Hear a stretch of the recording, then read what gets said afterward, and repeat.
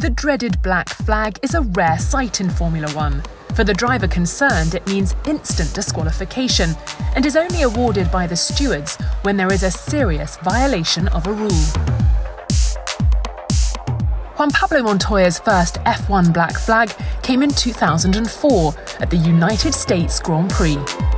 After the Colombian's first-choice Williams BMW failed to start, Montoya sprinted to the pit lane to start the race in the spare car.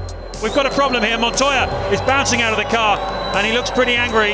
There's a problem with that car. He's saying, get me the spare, I think. He's running back. He'll be running over to the spare car. They've yellow flagged. Will they let the pack go? The answer is yes, they will let the pack go. There's his stricken car on the grid. I think he'll now have to just go to the end of the pit lane and join the race after the pack has gone through. He recovered quickly and was soon fighting at the front, but the axe would fall. Eventually, 57 laps into an incident-packed race, he was disqualified and forced to retire. Oh, what's this? A black flag? Yeah, it's black flag for Montoya. Here comes Montoya. He's not wasting any time. The 1981 season finale took place at Caesar's Palace, constructed just outside a Las Vegas casino. Gilles Villeneuve qualified well, placing himself behind the dominant Williams cars, but positioned his Ferrari wrongly on the grid, incurring the steward's wrath before the lights had even gone out, although unbeknownst to him. He'd stay blissfully unaware that he was disqualified from the race, though it turned out to be immaterial, as Villeneuve spun off the track on lap 23. Villeneuve, Gilles Villeneuve, it's happened. Villeneuve off, and he's unlikely to get started again because he's on the sand.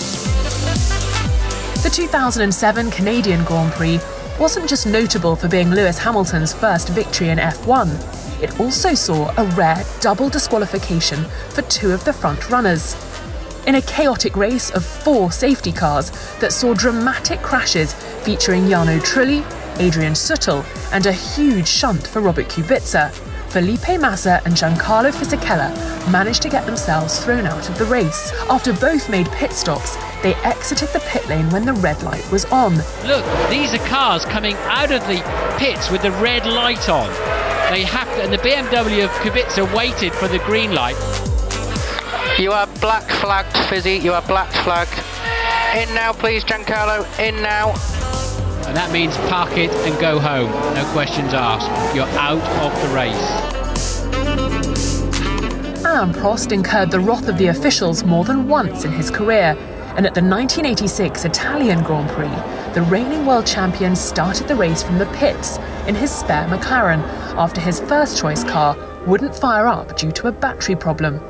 The Frenchman started well and fought his way into the top 10, but was disqualified for changing cars after the start of the parade lap, which was illegal. But his engine blew up a lap after he was flagged anyway. Being disqualified is one thing, but when it's your home Grand Prix, it just rubs salt in the wounds, and McLaren hadn't learned their lesson from 2 years earlier. After a gear linkage failure in his first-choice car at the start of the Brazilian Grand Prix in 1988, the would-be pole-sitter Ayrton Senna's stricken McLaren caused the start to be aborted and would restart the race from the pits using the spare car. Despite an epic recovery drive, all the way from the back of the grid to second place behind teammate Prost, at the halfway point, Senna was shown the black flag for having changed his car after the race was originally green flagged at the end of the formation lap. That's number 12, Senna, is being shown the black flag. This is amazing, I don't know the reason. Senna sees the black flag, and that means you've got to come in. There is no argument. If they show you the black flag, that's it. And, to make things worse, his teammate went on to claim victory. The first of Elio De Angelis' 3 career black flags came at the 1981 British Grand Prix. After having trouble getting his car started on the formation lap, he illegally overtook numerous cars to regain his 22nd position on the grid.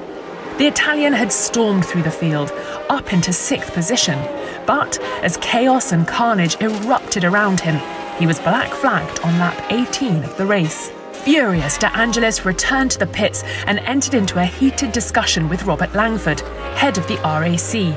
I accuse you, he is saying. And it's Robert Langford he's talking to. Every picture tells a story, and that picture certainly told one. Lotus team boss Colin Chapman said there was no way De Angelis should have been black flagged, saying it was the team's job to tell a driver to retire, not the stewards. I've never known this happen before in motor racing. Apparently he was black flagged because they felt that he didn't respect a yellow flag about 10 laps sooner.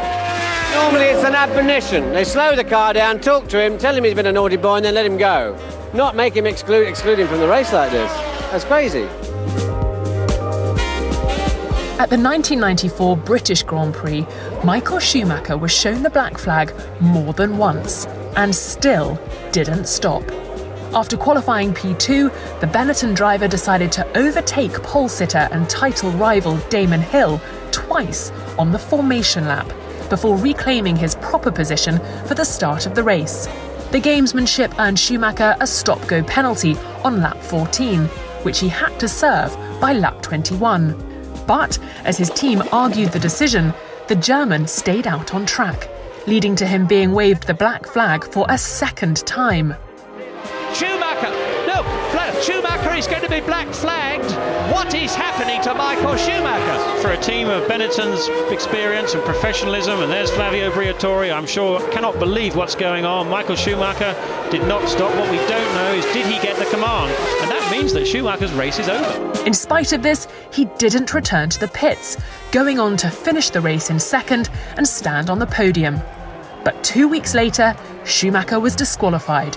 Benetton slapped with a $500,000 fine, and the German handed a costly 2-race ban.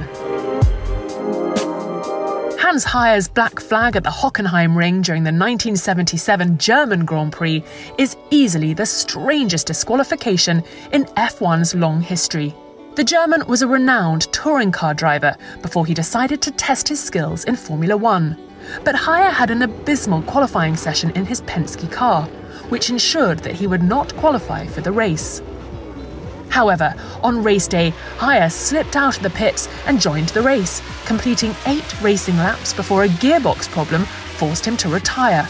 Having drawn attention to himself, Heyer was promptly disqualified, making him the only driver to not qualify for, not finish, and be disqualified from a single race.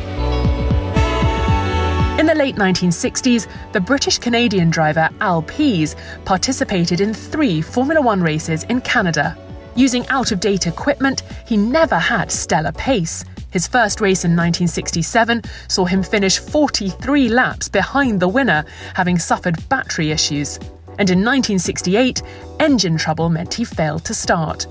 But in 1969, Pease came to the attention and annoyance of the race leaders after becoming involved in a series of on-track incidents while being lapped, most notably with Jackie Stewart's Matra. The stewards showed him the black flag after he'd completed 22 laps, at which time the leaders had completed 46. Pease is thus remembered, unfairly or not, as the only driver to be disqualified from a race for being too slow. Nigel Mansell collected 3 disqualifications across his long career in F1, but the most infamous occurred at Estoril in 1989. After qualifying P3 in Portugal, the Ferrari driver was soon in the thick of things at the front and was leading when he entered the pits for a tyre change on lap 34.